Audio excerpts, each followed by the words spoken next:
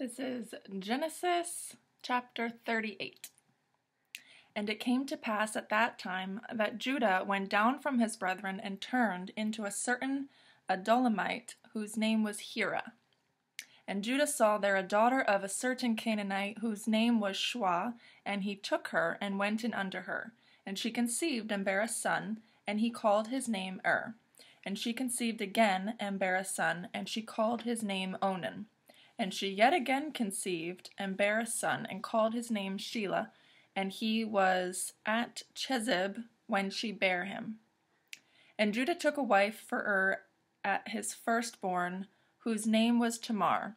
And Judah's firstborn, was wicked in the sight of the Lord, and the Lord slew him. And Judah said unto Onan, Go in unto thy brother's wife, and marry her, and raise up seed to thy brother.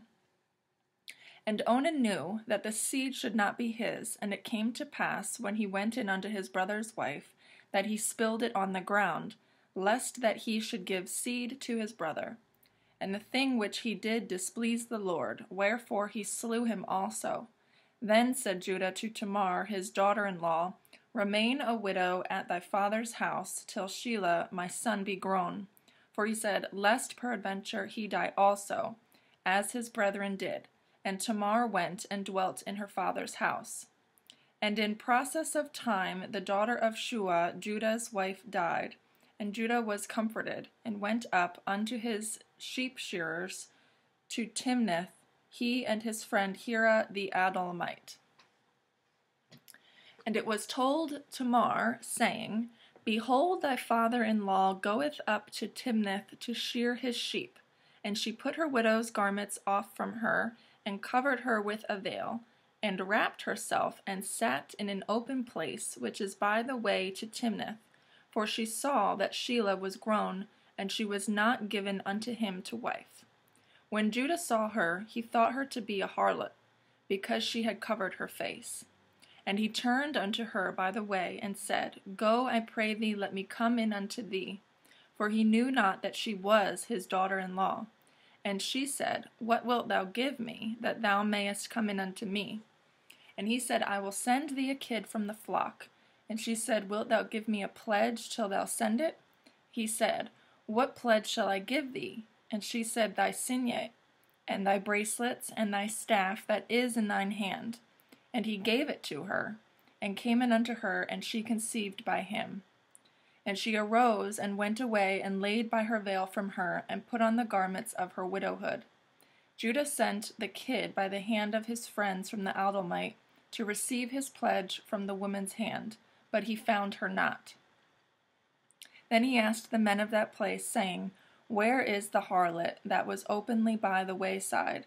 And they said, There was no harlot in this place. And he returned to Judah and said, I cannot find her. And also the men of the place said that there was no harlot in this place. And Judah said, Let her take it to her, lest we be shamed.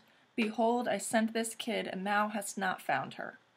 And it came to pass about 3 months later, that it was told Judah, saying, Tamar thy daughter-in-law hath played the harlot. And also, behold, she is with child by whoredom. And Judah said, Bring her forth, and let her be burnt. When she was brought forth, she sent to her father-in-law, saying, By the man whose these are, am I with child? And she said, Discern, I pray thee, whose are these, the signet and bracelets and staff? And Judah acknowledged them, and said, She hath been more righteous than I, because that I gave her not to Shelah my son.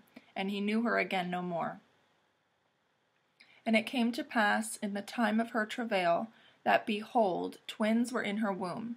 And it came to pass, when she travailed, that the one put out his hand, and the midwife took and bound upon his hand a scarlet thread, saying, This came out first. And it came to pass, as he drew back his hand, that, behold, his brother came out, and she said, How hast thou broken forth? This breach be upon thee. Therefore his name was called Pharez. And afterward came out his brother, that had the scarlet thread upon his hand, and his name was called Zarah.